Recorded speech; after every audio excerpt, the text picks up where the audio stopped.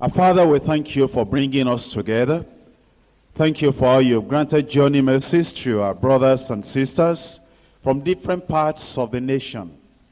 We do praise your name because of bringing us here so that we can listen to your word and be fully prepared for the task ahead of us. We pray that you'll be mightily present with us in your power and in knowledge of the truth in Jesus' name. We pray that where there has been darkness, your light will shine. We pray that where there has been inward, internal corruption, not known to people around, that the cleansing power of the blood of Jesus will cleanse all the corruption away in Jesus' name.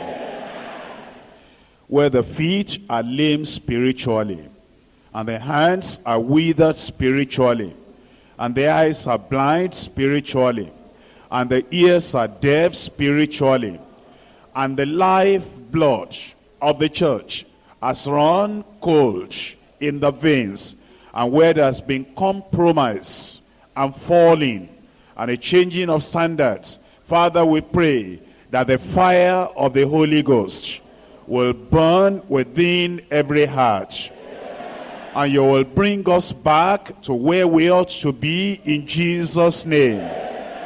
We pray that every preacher that will come up here to speak to the body, to the representatives of the various churches all over this nation, that your power will come upon the preachers, that the fire will burn through the preachers, that, Lord, everyone you will use here, those of us in Lagos and those of us from outside Lagos, all of us, oh Lord, that your anointing will be upon us to declare your truth to all your people in Jesus' name.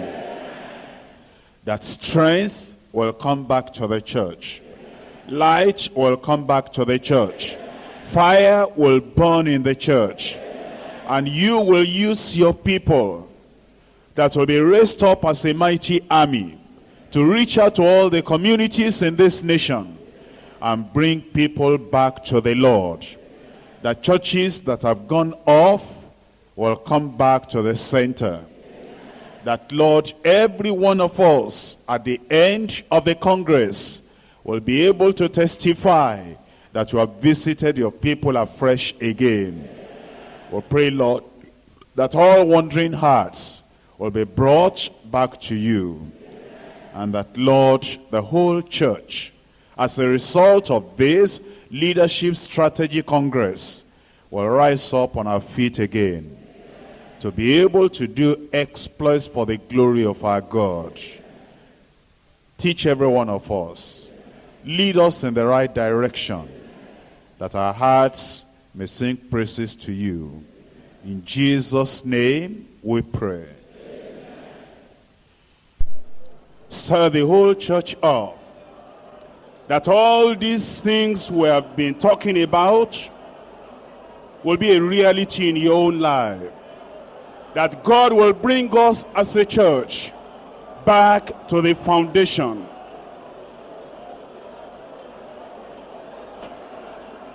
Talk to the Lord in prayer, that all the idols in your heart of deeper life, that is to make us rediscover where we started and what our lives were and what we ought to have now as a church in our lifestyle, so that we can determine the ministry that God has placed upon us as a whole church, as a whole ministry. And because of this, it's very, very important for us that we will pay attention to everything that is said and all that we'll be doing at this Congress, so that you as an individual will not be the one that will set us back in what we're expecting the Lord will do in our midst. Tonight, I'll just be giving you some information and some instruction. I'm going to wait till tomorrow morning to handle the first message proper, because there are important things that I do not want other people to miss, and those who are still coming on the way, who might be joining us tonight, and we'll have a fuller house tomorrow morning. There are things that we'll not want to miss in the first message. But tonight, I'll briefly give you the instruction and the information. And after that, we'll still sing, and then we'll pray, and we'll round up for the day, and those who have not eaten will eat, and then we'll get ready to have a full day tomorrow. In Genesis chapter 35, Genesis chapter 35, from verse 1. And God said unto Jacob, Arise, go up to Bethel, and dwell there, and make there an altar unto God that appeared unto thee when thou fleddest from the face of Esau thy brother. Then Jacob said unto his household and to all that were with him, Put away the strange gods that are among you, and be clean, and change your garments. And let us arise, and go up to Bethel, and I will make there an altar unto God, who answered me in the day of my distress, and was with me in the way which I went.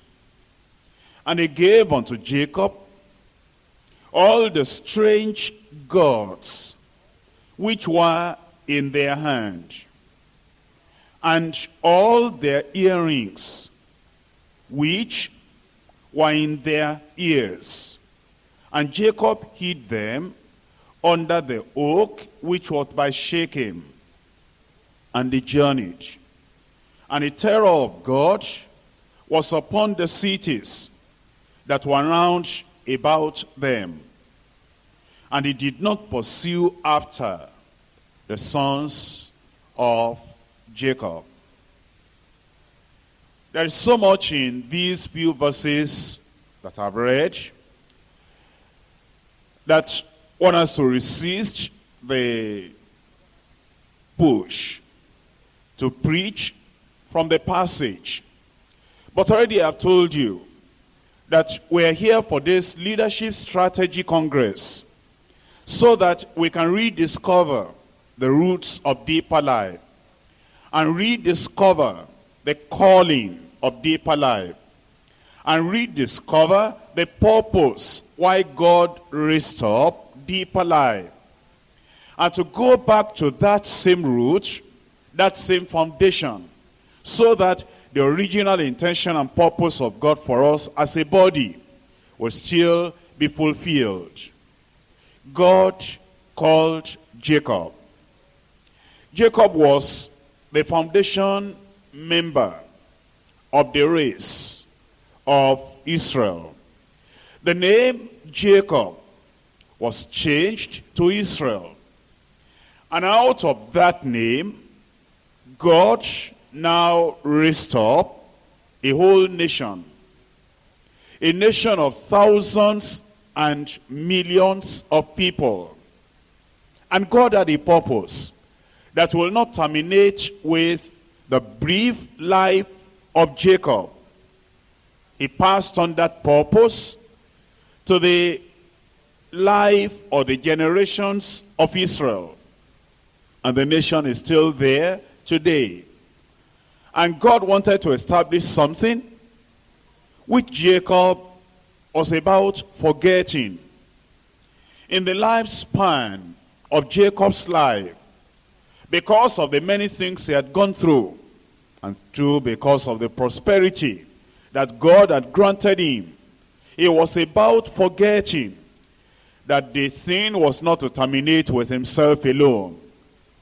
And so for God to re-establish the purpose for which he changed his name to Israel, he told him to arise and go up. He had been down. The plain where he was at a lower level geographically. Now he was to move up. And God is calling us, not only now me as the leader, the general superintendent, but he's starting from me and then reminding me of the vision and calling upon me that I will remind you that we as the people of God, as a group together, and as the church, the local church together, that it is time that this church will awake and arise. And the lower level that we have got ourselves bogged down to, that we'll get out of that valley and go up to Bethel. And Bethel that God was talking about to Jacob was not something strange to him. He knew Bethel before. But you see, a lot of the people that were with him now, they didn't know Bethel. And God told him, now you know Bethel. You arise and take this whole company of people that I've given you, take them back to Bethel. And I can tell you, I know that Bethel.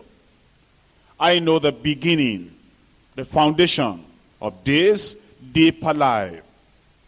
Before you ever knew the Lord, a lot of you, before you heard the message of the gospel, God dealt with me. And he showed me what Bethel spiritually ought to be. And the cardinal Christian experiences that will make a person to be like the stature, the measure, the image of Christ, be conformed unto Christ, which is God's purpose. And years gone by, we tasted of the goodness of the Lord, and he established us. We know Bethel. But the vicissitudes of life, the activities of church work, and a lot of things we have gotten involved with has taken us to different places spiritually. We have known what it means to get healed, get delivered, have crusade, rejoice, have popularity, be known at Laban's house, be known in Padan Aram, be known over here, over there. We've wondered about a bit. But now God is saying, go back to where you started. And that's the reason we have called you to this congress. You will see that we have not overloaded you with materials. You will see the paper in your hand, that it's not like a big file, big papers to overload you with written material. This congress is not for, overloading you with materials and stuffing your head with things. But it is to make us dig deep until we get water beneath the surface. And until we are able to, everyone, young and old, men and women, the people that have been here for a long time, and those who have just come, you will discover where that Bethel is, and you will arise. You're not going to leave me alone to go to Bethel and say, go. We're not going. We're not going. Jacob told the people, he said, all of us must go. And I tell you the same thing. We shall arise and go back to Bethel. Now he told them that this is what the Lord had said. Then Jacob said to his household, and isn't this the household of faith? In particular, the people we call Deeper Life Bible Church. And I've never thought of any other name. Deeper Christian Life Ministry. Deeper Life Bible Church. Deeper Life Campus Fellowship. Deeper Life School Outreach. You never think about any other thing. Deeper Life.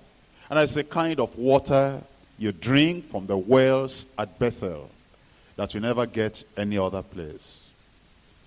There's a kind of joy, a kind of intimacy with God, a kind of far-sightedness, a kind of the vision of heaven, a kind of intimate relationship with God you get at Bethel that you never get any other place.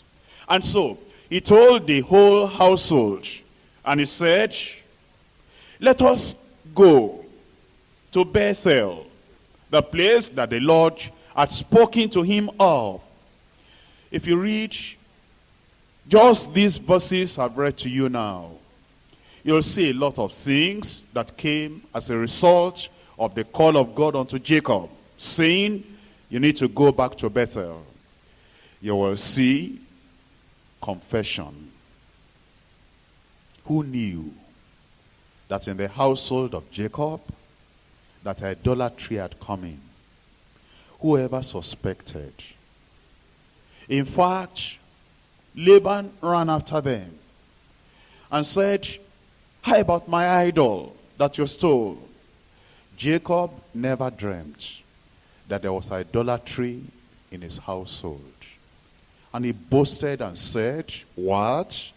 Idol? You check up. Whoever you find the idol in his hand, he will die the death. And Laban tried to check up. Haven't you read the story? And he went from tent to tent, and he never got any idol. Which of our leaders in Deeper Life, preachers, pastors, evangelists, would ever dream of idols?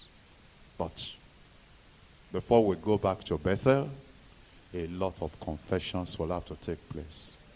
They began to make confessions, and they said, I have one idol here, I have another here. Apart from the confessions, they began to make restitution. The things they covered up. And you know, Jacob had even brought a curse upon the family, that if there is idol discovered with anyone, the fellow will die, not knowing that there were idols there. And eventually, with confessions, restitutions, they began to draw all the idols, the gods, putting away the strange gods. Do you know that transformation also came? They had to change their garments. If you study your Bible, you will know that the garment refers spiritually to righteousness. What does the Bible say? That we put on the New Testament. We put on Christ. We put on the garment of righteousness. And over here they needed to change their garments. You see confession. You see restitution. You see transformation. Don't you see consecration as now they rose up and there was no body that resented or rebelled and said, we're not going? They all consecrated. And this week as we're here, there'll be confessions. There'll be restitution. there will be transformation. And there will be consecration. They followed after him. And as they followed after him, we're told that Jacob even got from them their earrings. And he was talking about idols. Earrings too had become idols to them. In the early years of this deeper life, earrings were not idols to any real member. But now, worldliness is being defended in many circles. But thank God we're here. A lot of things that had been in the household of Jacob, that Jacob never knew, never dreamt of. It came up as they were now getting prepared to go to Bethel.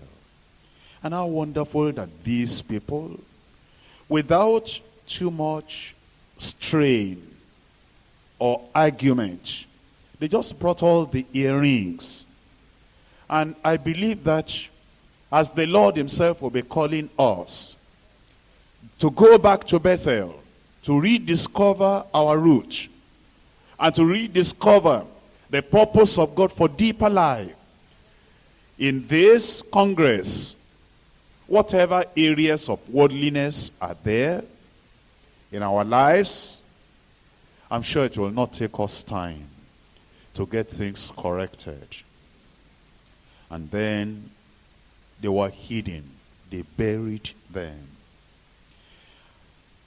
I'm believing and expecting that there will be things that will come up in this Congress that will be able to give up and bury forever. That it will not be that we'll just talk about them now, confess them now, repent about them now, and then in 2 months' time again, we're back to our vomit. I hope it's not going to be like that.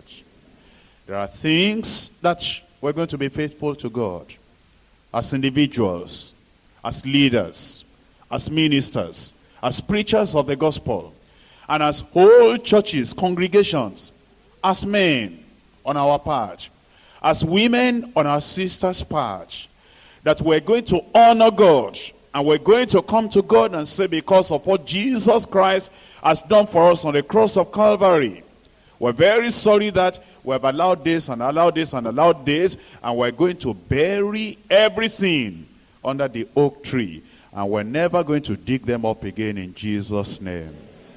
And then we're going to keep on our journey. This is just a milestone in deeper life. If Jesus tarries, this Congress is not the end of the journey. After they buried that thing, they continued their journey. Are you going to continue the journey? Oh, we have a long way to go. Look at the field ahead of us. Look at our churches waiting for us in our cities, in our villages, in our local governments, in the major towns, everywhere. And look at the whole of Africa waiting for us. The, Francophone countries and Anglophone countries, all these countries waiting for us. The journey is ahead of us. And we are still going to preach the gospel. And we are going to move from place to place. And as we make our journey, we'll be faster than before now in Jesus' name. And the terror of God was upon the cities. Protection, preservation, covering. The fire of God that just covered them. And God appeared to send his hornets before these people, and he created fears in the hearts of these enemies. And nobody could touch them or pursue the sons of Jacob. Isn't that victory?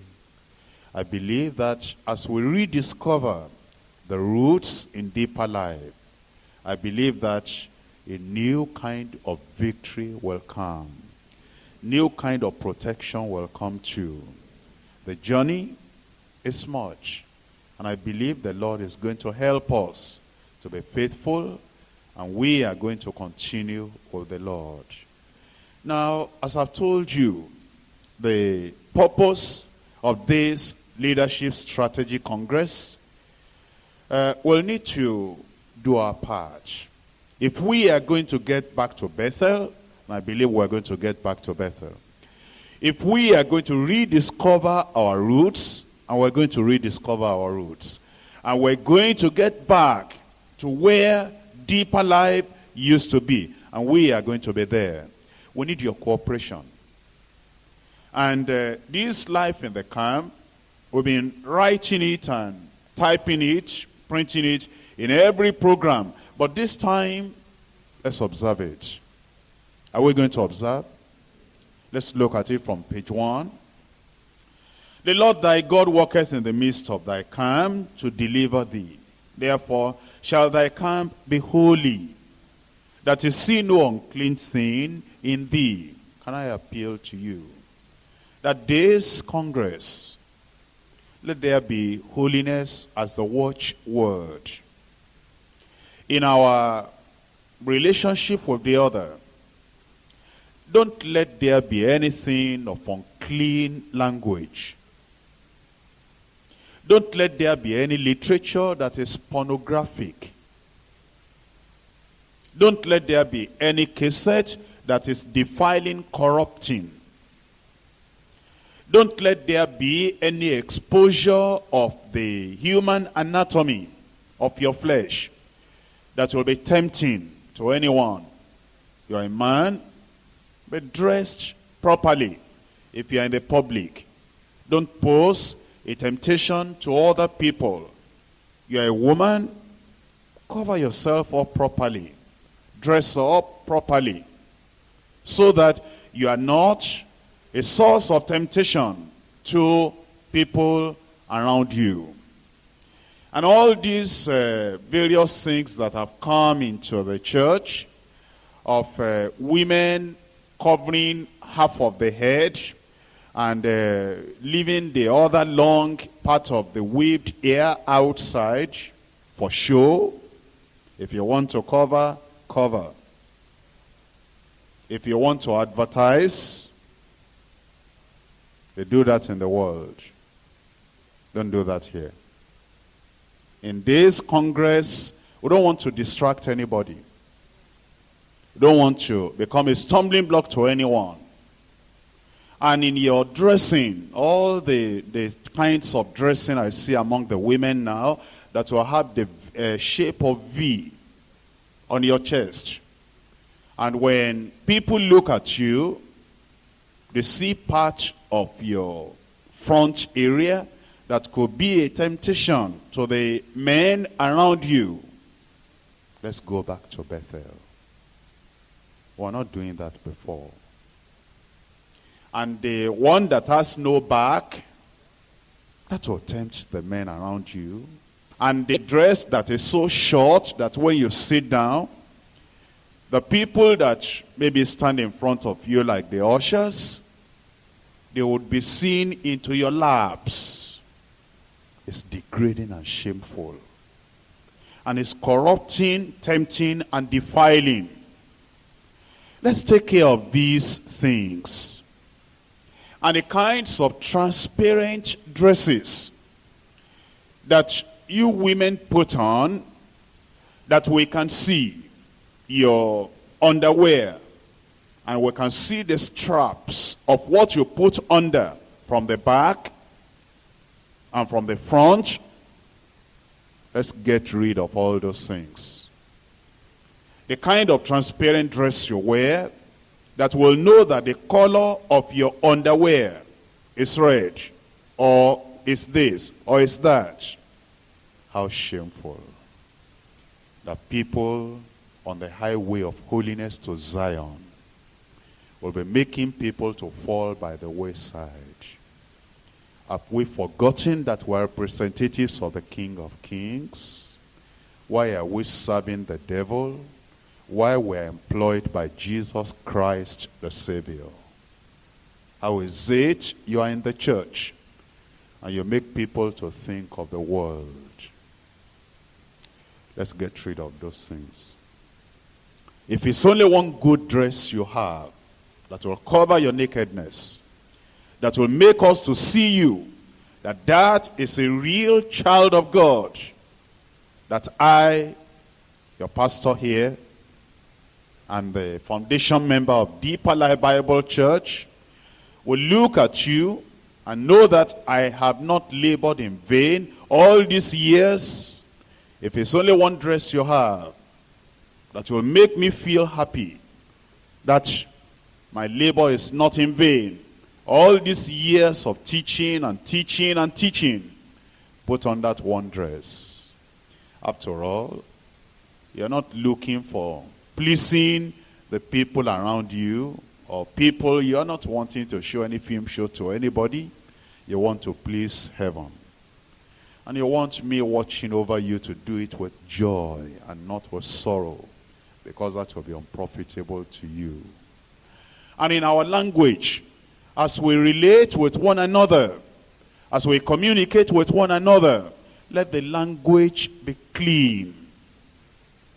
Then endeavor to keep the unity of the Spirit in the bond of peace, with all lowliness and meekness, with long-suffering, forbearing one another in love.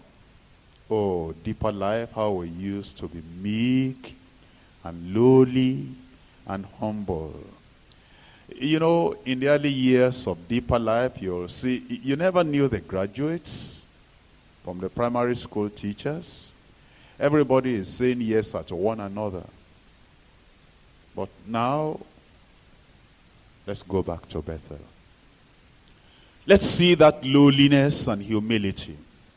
Let's see the respect for one another. Let's see the love and the forbearing with one another.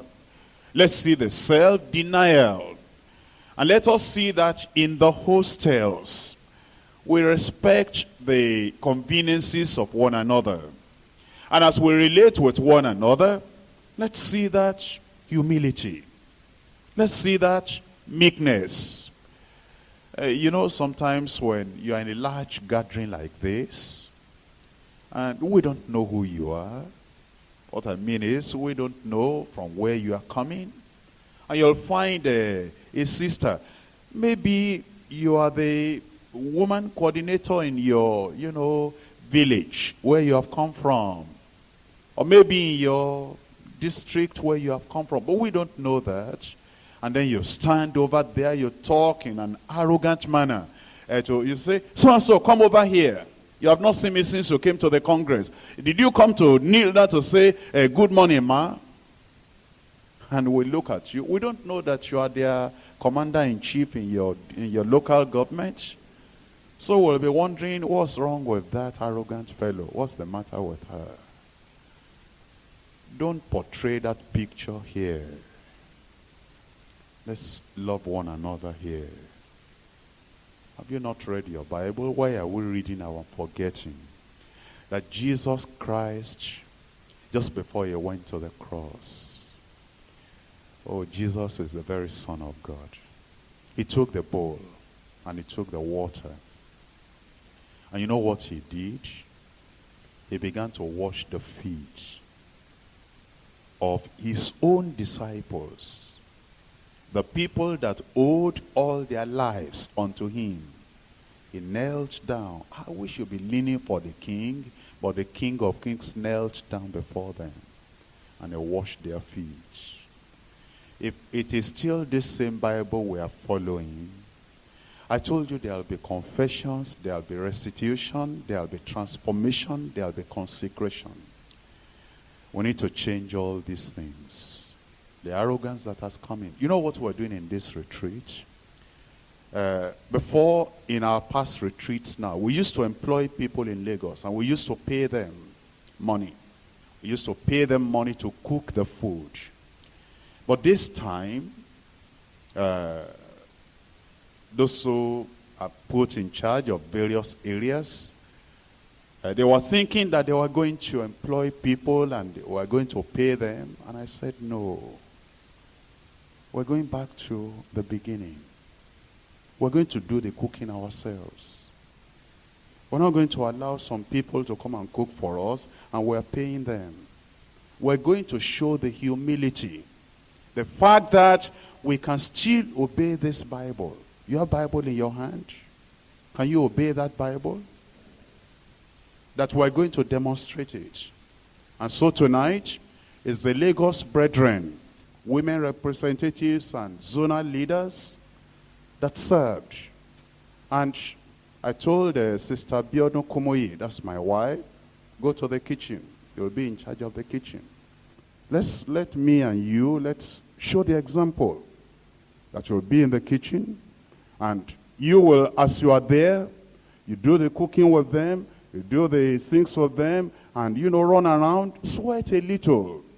So we can, instead of just giving these people the theory, let us give them the practical too. And so the Lagos people have been cooking today. And they do the serving and they are doing the washing. And with our zonal leaders, our women representatives, they have been there almost all day. We're trying to show you that this Bible is not going to become a history book. If Jesus could, come down and wash the feet of the disciples, what's happening to us? We're going to go back to where we started. Tomorrow morning, Tuesday, it's Kano State and Sokoto State that will do the cooking and the serving and the washing of plates for tomorrow morning. Is that all right? Can we do it? For the afternoon, it is Cross River and Benue States, both of them, that will prepare the food for the afternoon. When they prepare the food, they do the serving and they do the washing. For tomorrow evening, it's Ondo State that will do the cooking and the serving and the washing of plates. All those states are called now. You will wait after the meeting tonight, and you will see Sister Biodun, even though Lagos State is finishing all their cooking tonight, she's not going to finish. She's going to be in the kitchen for, the whole period. You will see her, and she will discuss with you. And wives of state overseers, please, you must be there. If my wife can be there, you have no excuse. Let's go back to where we started. And all you women representatives from your states, all the chair that you brought, the high chair where you have been sitting in your state, dump that chair in the latrine and come and sit on the ground. Come down with us here and let's do like Jesus. And you will, wives of state overseers and wives of district pastors, you will get to the kitchen, you will walk along, with Sister Biodun over there, and that's where to prove that we're Christian. It is not, when we, put our bags on. I see you put your bag on your shoulder, you dress very nice, and you never go to the kitchen again. At home, you don't even cook for your husband anymore. There's maid there, there's this there. That one is going to cancel. It's going to cancel. We're going back to the Bible. And all the denominational cobweb that is now on our Christian life, this Congress, all the cobweb is going to go away in Jesus' name. Therefore, all those states that have called for tomorrow morning, Kano and Sokoto, please, you'll wait behind. Cross River and Benue State, you'll wait behind for afternoon. Ondo State for the evening, and you will get the work done. And you are not just there to, command people, instruct people, dribble them this way, just standing and giving commandments. Everybody, you will get involved. And you'll make the arrangement. And I hope you will do it well. I've been crying, I don't know for how many months now. And those of you from Kaduna State, when I came to your state in the beginning of July, you will know the way I spoke to you in Kaduna City. Kaduna, are you here? Kaduna City, where are you? Can you raise up your hand? You will know that, thank you. The way I spoke to you, you'll know that I've been crying for some months. And when I came to Zaria in July, you will know the way I spoke to you in Zaria, that the Word of God. Want to go back to the Word of God. You'll know that, the person standing before you now has been drinking his tears. And I don't want you to, I should stop crying. Should I cry till I die?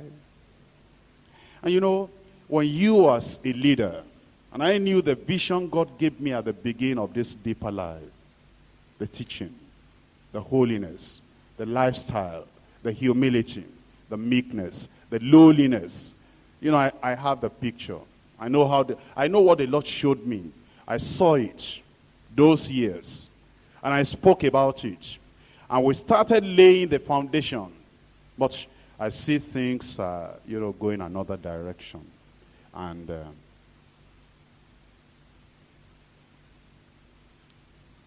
number 2. Let us walk by the same rule. Let us mind the same thing. So all the things we'll be laying down in the Congress here, let's all agree together. And let's follow the same thing together. And walk by the same rule. Mind the same thing. Number 3, let's abide in the doctrine of Christ. All the scattering and all the pulling aside and all the disagreements, I don't take that, I don't believe that. The time is not long when the Lord may come. And so, let's keep to the teaching of the Word of God. And number 4, be thou an example of the believers. As we are here, be an example in word, in conversation, in charity, in spirit, in faith, and in purity. Let every one of us, as we interact with one another, and all the things we do here, let us walk worthy unto all pleasing. 5, let no foolishness or filthiness or foolish talking or jesting be once named among you. And we ought to pray. That's number 6. In this Congress, let's welcome the old standard back with prayer.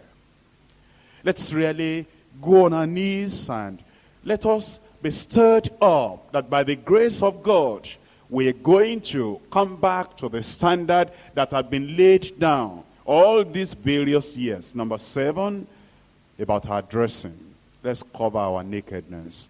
The men will cover their nakedness. The women will cover their nakedness. And let's dress moderately too.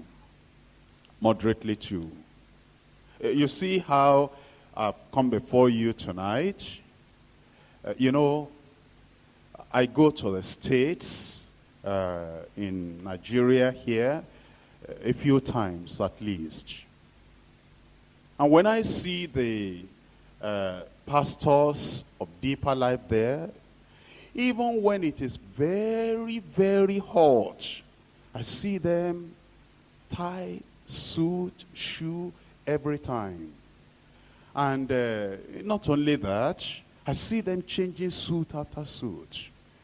And I look at them and I wonder. And sometimes when I call them to meetings in Lagos, I had meetings with all the states in Lagos in August, with all the district pastors. They come from, their states and all suit. And it appears that, the tailors are only busy for them in their state. Looks like the tailors have no other job to do now except to be, dressing the men and the women of Deeper Life. And I just wonder, and I think you should be wondering too, why can't we be moderate in our dressing? It is not the suit that gives the anointing. A lot of people have lost spiritual power. All that remains is a coat and tie. And I see some of you women too, you have started putting on something like coat. I see you. Only it's, it's not every time I can talk. Even sometimes when I want to talk, my heart is, so crushed and bruised that the only thing I can do is to run away and go and hide myself in my closet and talk to God. I see some tendencies. I see some competition with the people of the world. And I see this kind of, high-class dressing that is coming into the midst of the people. The pastors are like that. The women are like that. Let's dress moderately. That's how we know those who really love the Lord. The people who are preparing for the coming of the Lord. Don't spend all the money that we need to spend for evangelism and for the work of the Lord. Don't spend it all on dressing. And then the way you clothe your children. Teach them Christian standard from their childhood. Don't spend all the money on clothing them. Let things be moderate. In the early life, my own early life before I became born again, there's something I used to see in the various denominational churches that made me to feel disgusted. I wasn't even born again then. The people that came to church, they came to advertise their kind of dressing. Have you seen that in denominations before? Oh, it's there. And eventually I began hearing the gospel message. And 1964, the 5th of April, 8:15 in the evening, I knelt down. And the Lord just broke my heart. And I gave my life to the Lord. I became born again. I didn't know too much that time. But I told the Lord that, Lord, the rest of my life, I will read this Bible. I will serve you. And I was in that church. And in the early years, they taught the word in that church. Eventually, in all the camp meetings of that church, I discovered, in the early years of my Christian experience in the church, whenever we were going for camp meeting, we were preparing, really preparing, because we knew it will have spiritual impact. Later, whenever we got to the camp meeting, it will be fashion parade. And I saw it. And deeper life had not even started then. And it's that time I'd been crying in that place. And I saw the general overseer of that church. He's gone now, he's dead now. He died in 1983. But I saw him. And he, because he knew I was a graduate, had been, I was even lecturing, I lectured later. But before I came to lecture, he had known me. He looked at the way I dressed, and he said, look at this, look at how you are dressing. I said, sir, when I became a Christian, I gave my life to the Lord Jesus Christ, the way I'm dressing now, that's what we are teaching. That you are changing the standard. And a lot of these people coming to all this, they are changing the standard. I said, sir, the women in this church, when I became born again, they were covering their head. But now what I see I'm surprised. And I told him, I didn't know I would leave that church or that they will drive me away, whichever. But I told him, the way I am now, I will never be. Oh, I don't know about you, but look, I became born again 1964. This is 1990. I'm not ashamed yet of wearing sandals, of wearing my, moderate shirt. I'm not ashamed of not caring about money.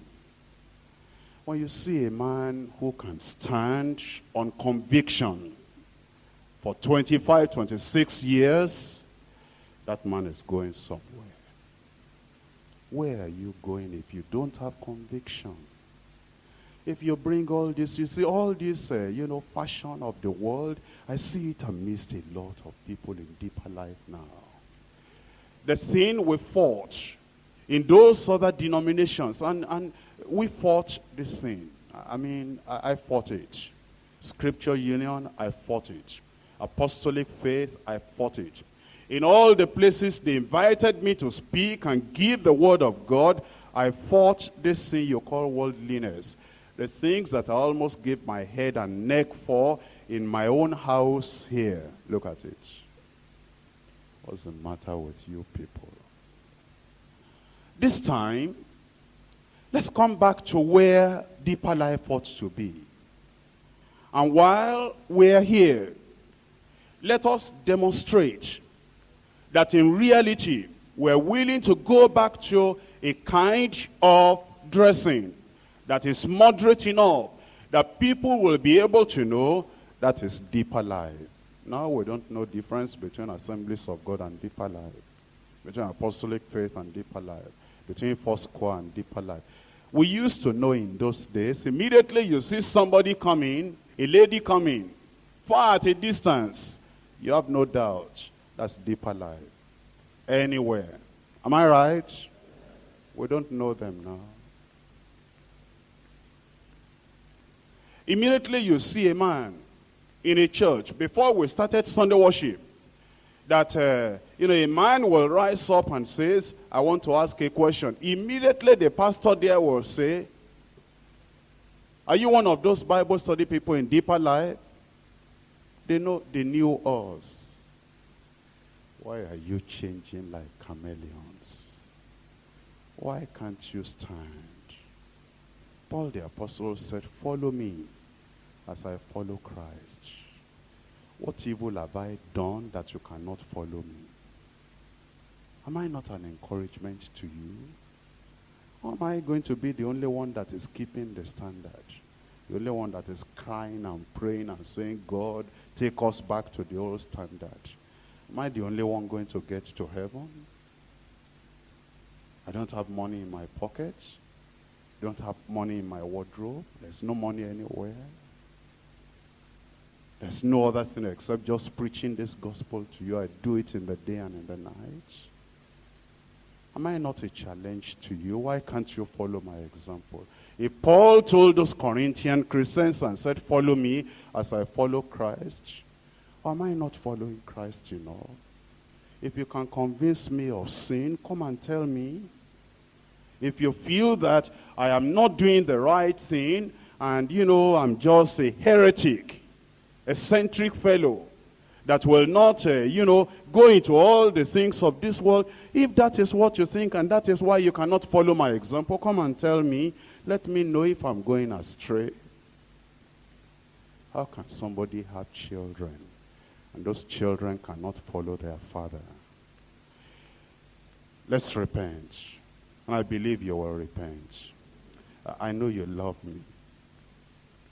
But I'm not. I think you love me, but I only think about it. But how can I be convinced? I have no other place. I've been rejected by everybody just because of you.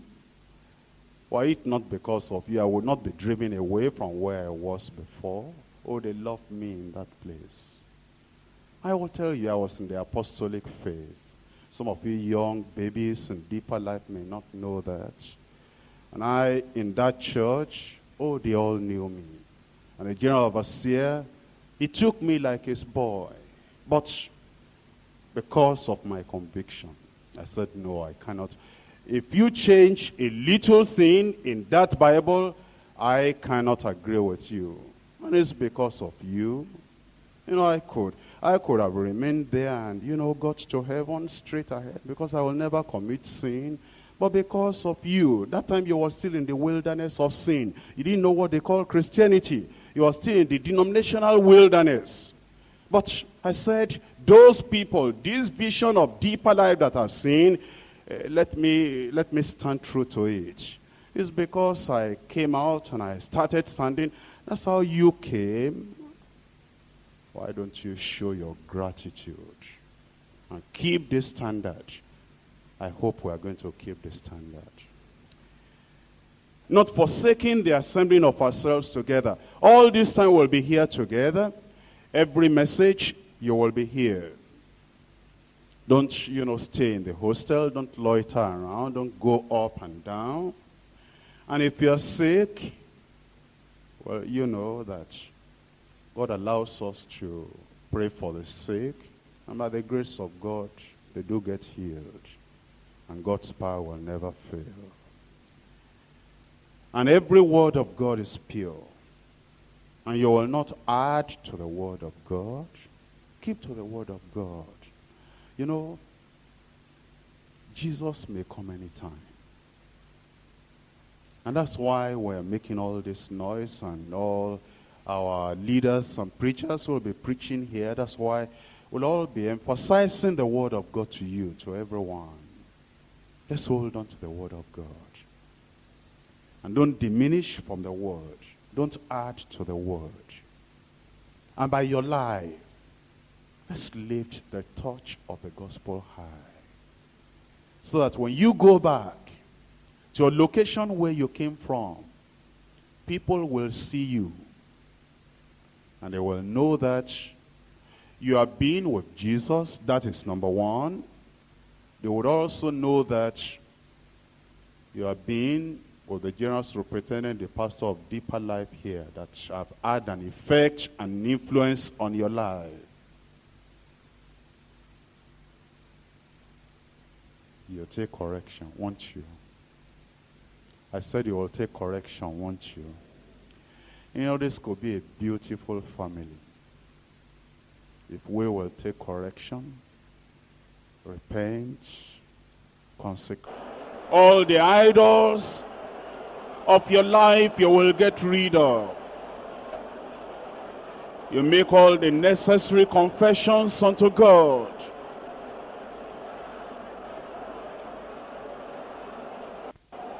Make all the necessary restitution. And consecrate your life to the Lord. That this will be a life-changing, life